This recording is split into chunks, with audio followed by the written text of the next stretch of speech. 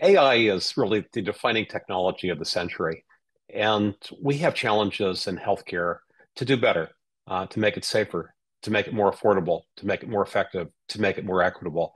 And it's hard to envision a world in which AI is not a key tool, if not the key tool, for improving all aspects of quality, safety, and operations.